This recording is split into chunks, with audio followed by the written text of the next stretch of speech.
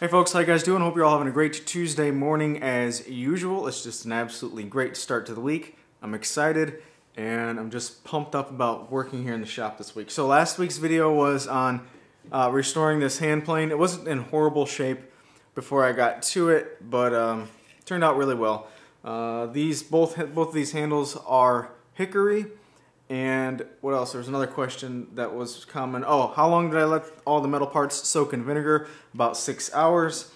And two pieces of feedback from the video. Number one, a lot of people said when you go to flatten the bottom of the sole of the plane, to assemble it first because that can sometimes twist things. This really didn't need any flattening to begin with. I just wanted to run it over some sandpaper to clean it up more than anything, not necessarily flatten it. And luckily, I guess I didn't take it out of square at all or out of being flat. I tested it by setting it on the table saw wing and trying to rock it left or right to see if there was any twist. There really wasn't. So I just, like I said, just tried to polish it a little bit with some sandpaper. I only went to 120 grit sandpaper on the bottom of the plane. That's all I did. And I didn't polish it or buff it at all after that. I put some 3-in-1 oil on it to kind of soak into the pores or the small pitting areas or scratches from the sandpaper. That does a lot for preventing rust in the long term. And then somebody else, well, a couple people asked why I didn't do anything with the front edge of the chip breaker. So blade on one side, chip breaker on the other, or proper terms, whatever you want to call it. There's a million different ways to call these parts, or there's a million different names for all the parts on hand planes, so I don't want to get into the specifics of it. But why did I not address the front edge of it?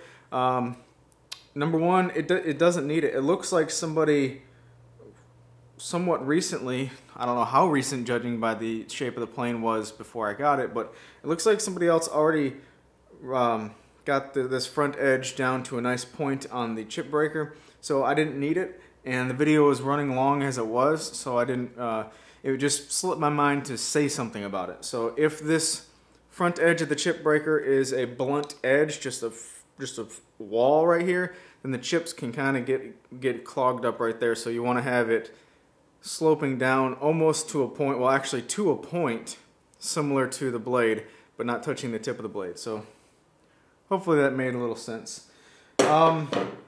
What else? That was last week's video. Like I said, the plane turned out great. I'm really happy with it. It's not mine. I got to give it back to Sean, which is totally cool. Just a lot of people said that I'll be reaching for it from now on, but it's not mine. It's going to somebody else.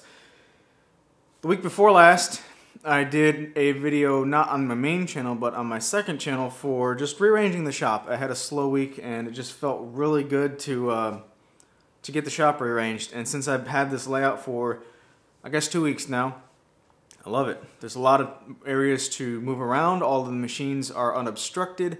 And that video I did get a couple questions, mainly on the table saw. Do I have enough in-feed and out-feed to rip a full 8-foot sheet on the table saw? No, I do not in this particular layout. In this particular situation, I have from the kerf on the insert plate to the miter saw station, there is like 7 foot 2 inches. So I can't rip a full 8-foot sheet. But something I noticed with the last layout was I was putting a lot of emphasis on like 1% of situations. So something, with the last layout, I made sure that all of my tools had a full 8 feet of in-feed, 8 feet of out-feed at pretty much all times, except the jointer. The jointer had like 7 in, 7 out. And if I needed to cut a full 8 feet on the jointer, then I could just wiggle it into position to where there was unobstructed path in both ways. It's got a mobile base, super easy to move, so that wasn't a concern. Well, in this layout, changing some stuff around, I put a little bit less emphasis on that and more emphasis on what I do most of the time, which is walk around the assembly table, use the assembly table, and you know what? It works out a heck of a lot better this way. I don't have a full 8 feet of in-feed, out-feed on the planer, but it's on a mobile base. That's super easy to move, so I can just pull it out 2 feet towards me, and then I do. Same with the joiner. The joiner's on a mobile base, super easy to move around. So less emphasis on the 1% of situations and more emphasis on how I interact on a daily basis here in the shop. Also, the table saw I don't know if you guys are familiar with these saw stop table saws, but the mobile base that I have on that, it's the industrial mobile base. And if you ever go to like a Woodcraft or a Rockler or some type of woodworking store or expo of some sort, and you mess around with one of their table saws, be sure to check out their mobile base. That is like an insanely easy way to move a table saw. That's the heaviest thing in my shop, and it moves around the easiest. And not a sponsored spot or anything for their saws or mobile bases, but anyway, what I'm saying is that's crazy easy to move. And then the outfeed table, that's just a plywood square really, so it can be pushed forward 1 foot, the saw can be pushed forward 1 foot, and the jointer's on a mobile base, it's easy to move, so it can slide out of the way. So those three things could take less than a minute to accomplish. And then I have my 8 feet of infeed and outfeed for the table saw to make my 1 or 2 cuts that I make every 6 months, and then put everything back. And actually, I don't know if it's correct to say 1 cut every 6 months, because I had my last layout for about, I don't know, 6 months to a year, and I don't recall the last time I ripped a full 8 feet on it. I don't think I ever did. I could be wrong, but I don't think I ever did. I've begun to realize that making the first cut on a full sheet of plywood with a circular saw and then taking the smaller pieces to the table saw is much more convenient than ripping a full sheet. Now, I do have the capacity to rip a full sheet on my table saw, but it's a pain in the butt to do so. So I'd rather use a circular saw first.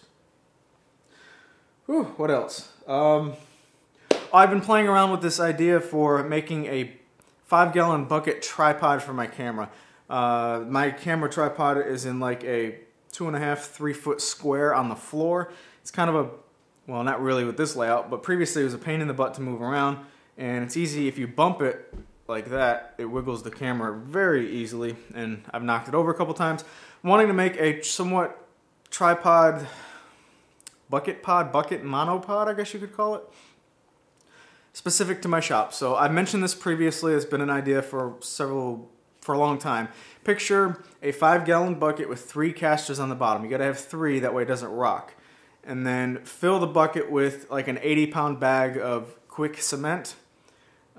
Stick a 7-foot pole, because it has to be able to go through my garage door, a 6.5-foot pole into the middle of the concrete, and then wet the concrete so it sets up. That's a lot of mass very close to the ground, so your center of gravity is very low.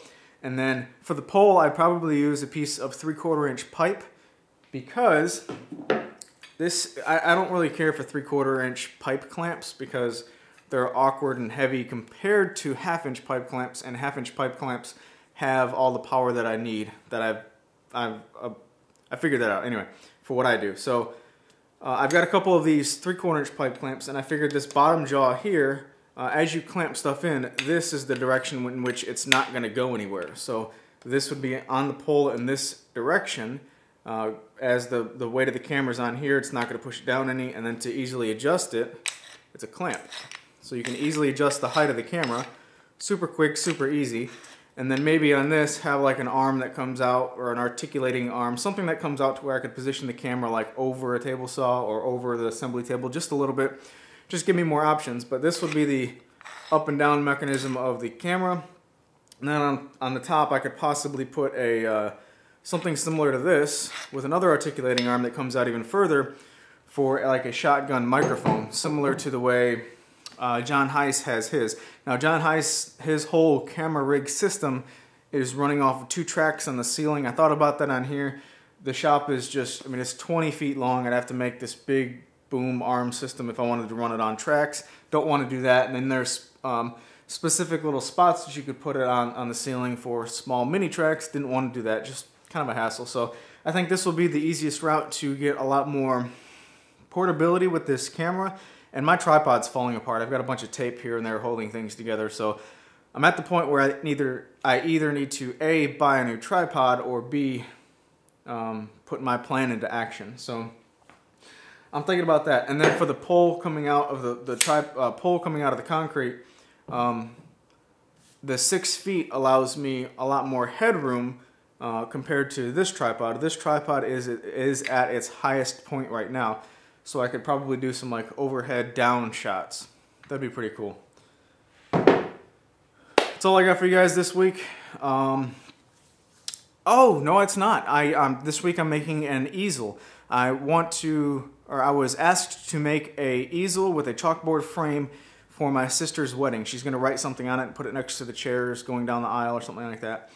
Sure, I'll do that. And I got back from Wisconsin with a bunch of figured maple, curly maple, and I did a test piece. I don't know if you can see it right there.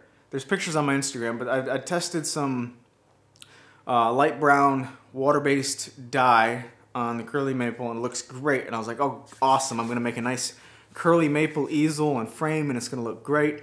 And then she said that she just wants the easel painted black, the frame of the chalkboard painted white, and of course the chalkboard is going to be black as well. So at that point, I was like, well, I'm not going to paint all this curly maple, so I'm probably just going to use pine or poplar, or if it's going to be painted, I may use a bunch of this oak that I have on my lumber rack, but I don't know if it's going to be an issue with the grain showing through, because oak is a very, you can see the grain a lot when you paint it. So I don't know, but that's going to be this week's project. I've already sketched it up in SketchUp, and as a matter of fact, this afternoon I'm going to make a decision on what wood I'm going to use and get to planning it out. So that's it for real. You guys take care, have a great day, and I will talk to you soon.